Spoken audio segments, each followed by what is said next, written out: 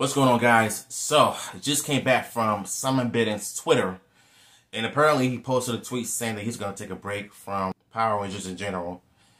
Just focus on Dino Fury. I think, to me, all of this has to come with, well, came from the fans asking him what seasons are going to be adapted after Dino Fury.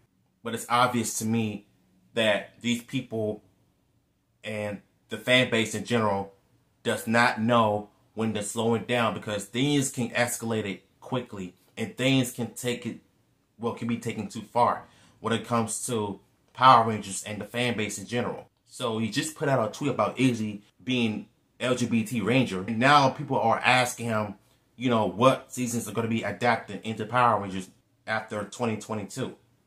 We still don't know what's going to happen after Power Rangers Dino Fury. We still do not know. And you know, I don't even trust the Illuminati because they come out with misinformation. That's not even true. So those people I do not trust. The only people I trust are Hasbro and Bennett himself, not the site.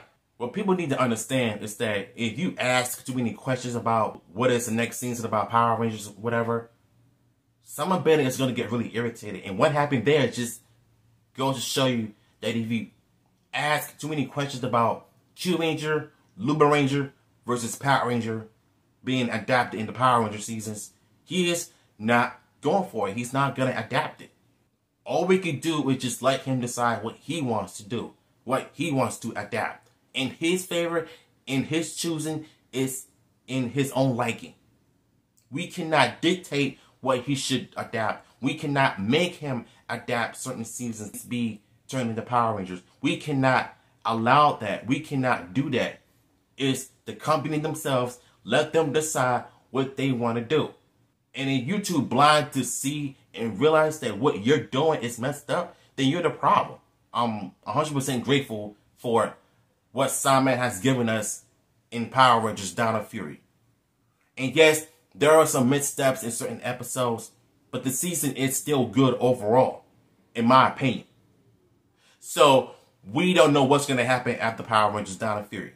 I'm still thankful for what he's given us, for answering fans' questions and responding to fans, and kept his professional level on instead of being negative and being unprofessional.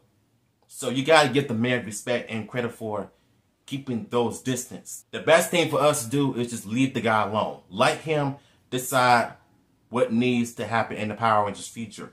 That's the only thing I can say. Y'all enjoyed this video. Let me know in the comments down below.